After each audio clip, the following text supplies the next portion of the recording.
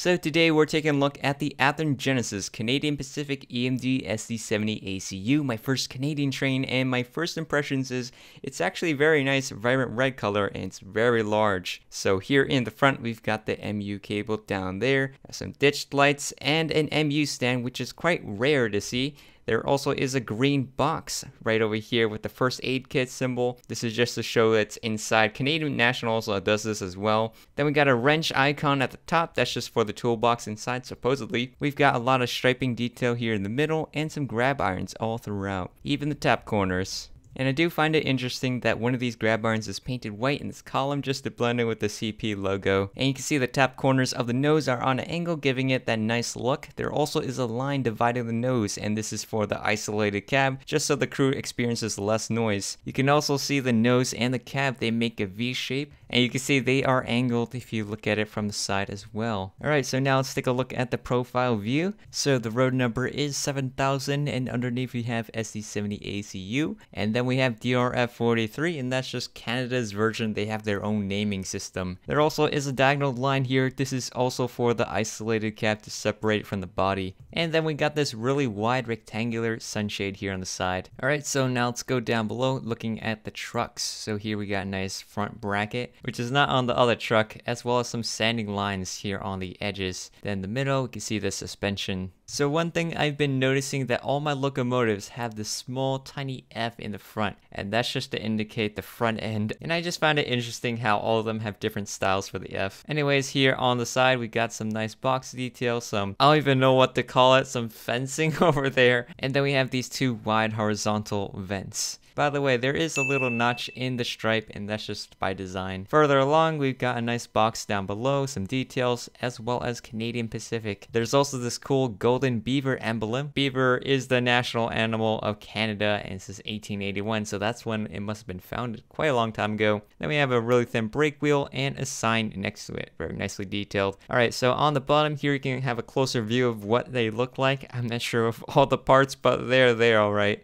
Alright, so let's move further down the locomotive. We have that nice V-shaped radiator, which is sort of what the SD70 Ace has as well. And we have 3 fans right there on the side. You can see those are some vents here in the back, and some panels. The rear truck features this chain hanging on the side, and this is an actual chain, so they're all linked together so you can move it around just like how a chain would move. I've also noticed there's some printed detail on the top step, also same as the front. And this last railing is on an angle, so it's a little slanted there. The rear vent is actually see-through, so you can see at the bottom right there all the way across. The main vents are not, however. And in the back on top, there's this rectangular box right there, and I feel like that's one of the unique features to identify the SD70ACU. And we've got some nice grab iron ladder, some vents here on the side, and then the MU cable, the ditched lights, and the spare knuckle coupler holders. Like Norfolk Southern, Canadian Pacific likes to have their ditch lights in the back of their mainline locomotives as well. So you see right over here, this railing is actually slightly different from the other side, so this has a longer white section there. There is a bit of quality control issue with this white paint. You can see the reds kind of showing a little bit here as well as the other side, but you have to go really close to see it. Anyways, further down in this side of the locomotive, we got the air tanks above the fuel tank, and there also is an E-bell here in the middle, which is kind of weird. Usually that's next to the truck, and we got some indented doors, some panels, and a vent. There also is this little step up over there.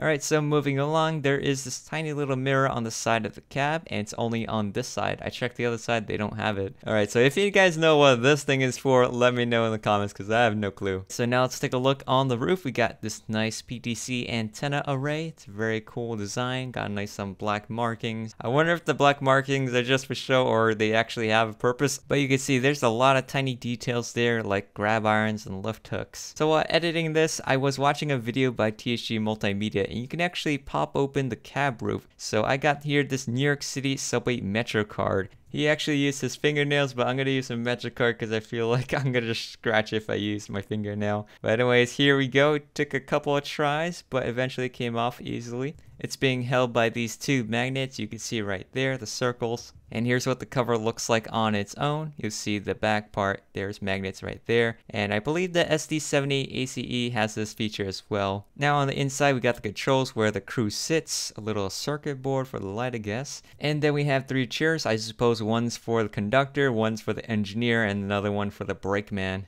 And here's what it looks like from the front. You can see some panel detail on the wall, but not super detailed. And the cover just pops in with magnets. Just make sure you push it all the way in. Alright, so let's move further down the roof. We got some vents on top, some exhaust. I also found it interesting that this panel is actually extruding a bit, so you can see where the CA is. It's coming out on a panel. And in the midsection, we have these 4 boxes right there. The horn here in the middle. And then the 3 radiator fans, which are colored black. They also have these tiny little O-rings on the edge. And then in the back we have this silver vent and sand filler hatch right there. So these top fans and vents are actually see-through, so you can see the little blades. Kind of hard to see though, but they are see-through. And for you guys wondering what the bottom looks like, here you go, just in case. Because I want to look at it from all angles. The SD70ACU is a very long locomotive. It adds maybe like 1.5 inches more than all my other ones, so you can compare it. From the top we got the ET44 GEVO, the Dash 9, and the SD70M. These are all shorter than the SD70ACU. I could be wrong, but I think that is the longest diesel locomotive in regular service besides the DDA40X, which is not really used. So here I'm going to compare it to my SD70M, the closest relative that I have since they're both EMD. You can see their noses look a lot different. This one's actually similar to the ACE nose, while the other one more like an SD70 Mac. And if you look at it from the top view, you can see there are some similarities, like this exhaust section and that little square thing. And also these 3 radiator fans in the back, they are present, they just have flared. And it looks like they sort of moved this front section all the way up into the back, just making it longer. You can see this boxy thing is really not shared with the other locomotives that I have.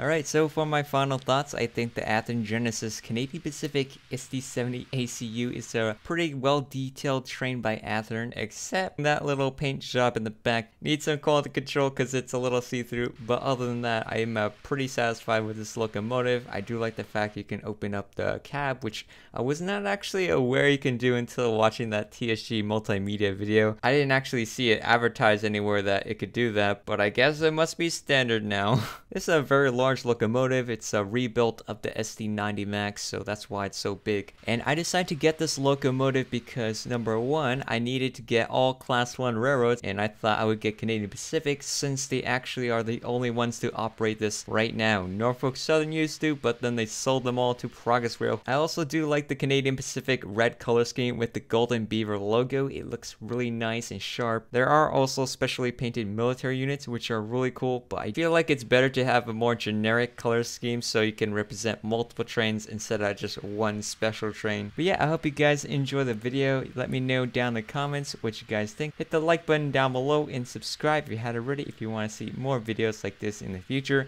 But anyways, I'll see you guys in the next one. Bye.